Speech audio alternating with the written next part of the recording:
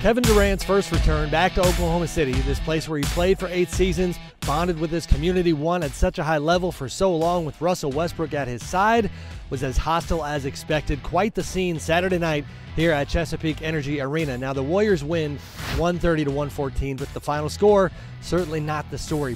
Now you had the cupcake chants all throughout the night. If you somehow don't know that backstory, look it up between Kevin and Russ. It's not a flattering one. That was their way of taking a shot at Durant. You had the boos, you had the heckling, creative signs all over the place. Some people going too far, some people just having a good time.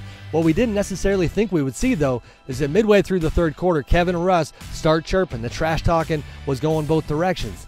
Not too long after that, Andre Robertson, another former teammate, and Durant get into it. Technical fouls in both directions, guys bumping heads, Andre Iguodala getting involved, also getting a tech.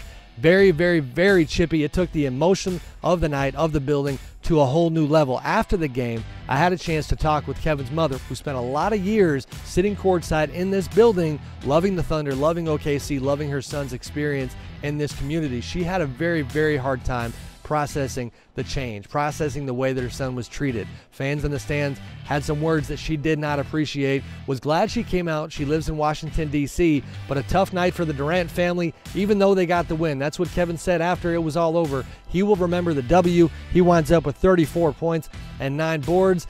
Finally got that return over, but man, it was tense.